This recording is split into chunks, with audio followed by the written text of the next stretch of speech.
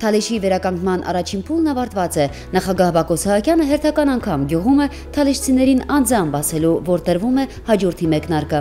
Վերականգնելու ենք վաղեմի Թալիշի парքը բոլոր առումներով եւ երրորդ փուլով այդ նախանշված առաջին դարաշրջանի շրջանակներում մենք պետք է վերականգնենք ոչ միայն ապրիլյան պատերազմի այդ շրջանում վնասված բնակարանները եւ ենթակառուցվածքները, այլ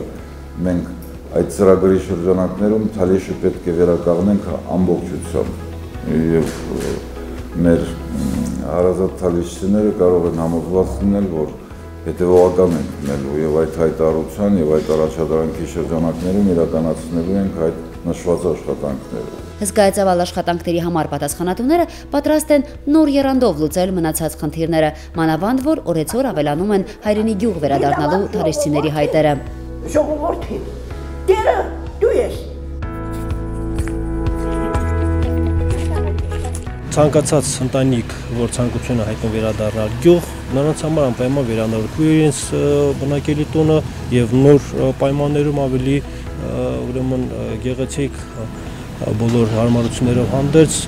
տրամադրել այդպիսի բնակիչներին։ Դպրոցում կիսամյակային գրավորներին զուգահեռ տոնածառն են զարդարում, ամանորյա ցանկություններով կրթության նախարարի հետ կիսվում, ազգային երկու պարի դասատուել են ուզում։ Չուշացավ նաև խոստումը՝ կպարեն Թալիշում, իսկ առայժմ երգում են։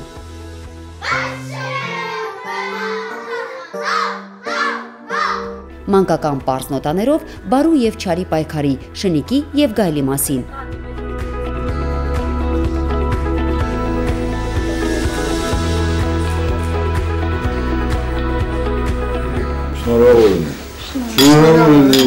Շնորհակալություն։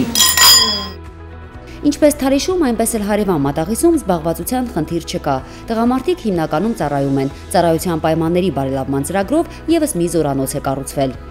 Սա հնարավորություն է տալիս ինչպես լավ պայմաններ ապահովելու մեր զինծառայողների սովորական սոցիալական կենցաղային պայմաններ ապահովման համար, նաեւ ուսուցման կրթական process-ը առավել պատշաճ ձևով ապահովելու համար։ Սրանք ծրագրեր են, որոնք առաջիկա տարիներին եւս ակտիվ շարունակվելու են եւ հնարավորություն են տալու առաջիկա տասնամյակում մեր առջեւ դրված խնդիրները